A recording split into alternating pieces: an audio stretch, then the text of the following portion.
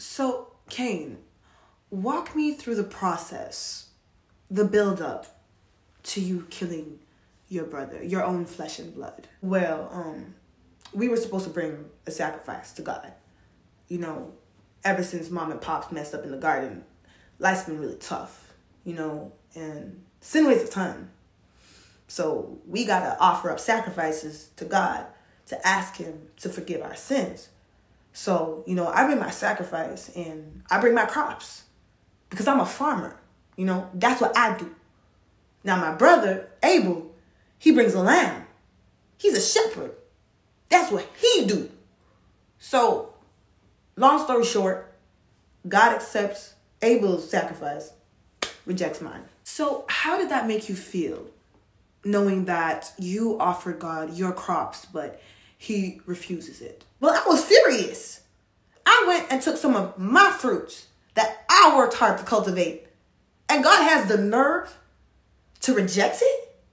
And then on top of that, ask me why I'm angry? Let's dive into that a little more. Let's go back to when God notices you're angry and then he asks you, Cain, why are you angry? Walk me through that conversation. Yeah, so he notices I'm angry because, well, he sees everything, you know, being omniscient and all that.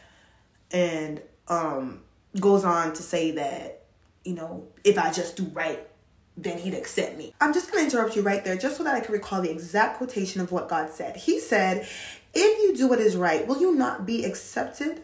But if you do not do what is right, sin is crouching at your door. It desires to have you. You must rule over it. At the beginning of our session, you mentioned that sin weighs heavy and that your parents made the similar mistake of disobeying God, and now you are born into a world that is suffering the consequences of that. And here you are in a similar predicament where God is warning you, do not make the same error. And I'm just curious, what caused you to not take this solid piece of advice? Because I did do right. I did obey. He asked me for a sacrifice, so I gave him one. Yes, but you did not give him the right sacrifice like your brother did. The only difference is that my brother gave him a lamb and I gave him some fruits. Well, no. Your brother gave him his absolute best, some of the firstborn of his flock.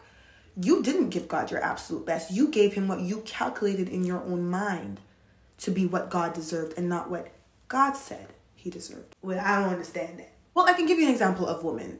Oftentimes, a woman's companion or husband would want to give her a gift and would even go as far to ask her, what does she want? But instead of doing that, he would proceed to get her what he wants, that he likes, instead of what she would like, and then is confused in the end to why she is not very happy about it. So in this case, God told you what he wanted, but instead you gave him what you wanted. Man, look, I just thought it was a pretty good gift, all right?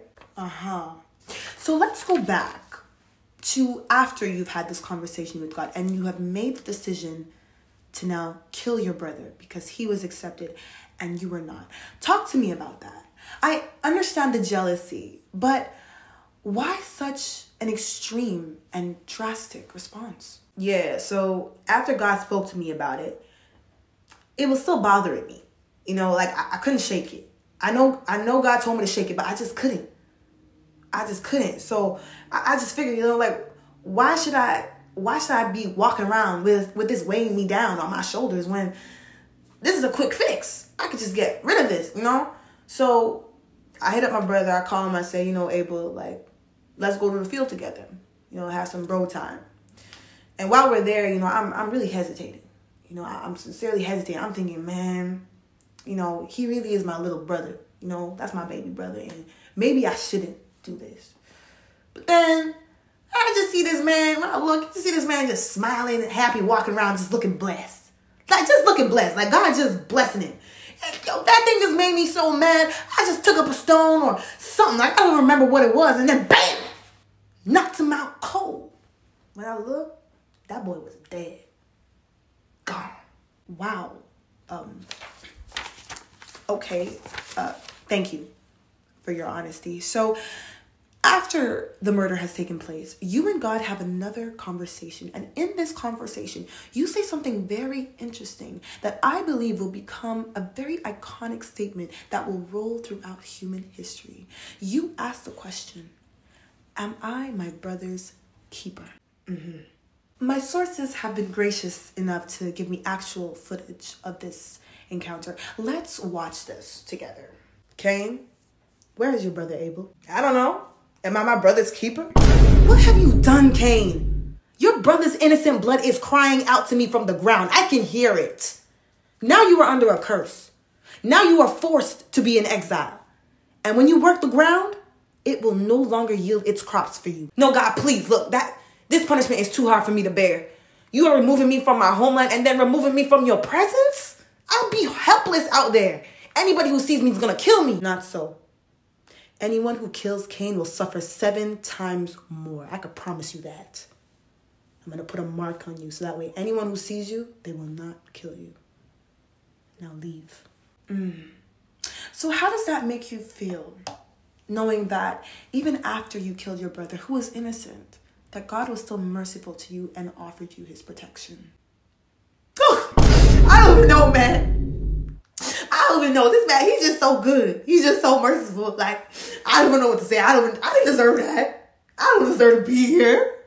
Man, I don't even know, man. Just, what's my diagnosis, doc? So what's my diagnosis? What am I, a psychopath?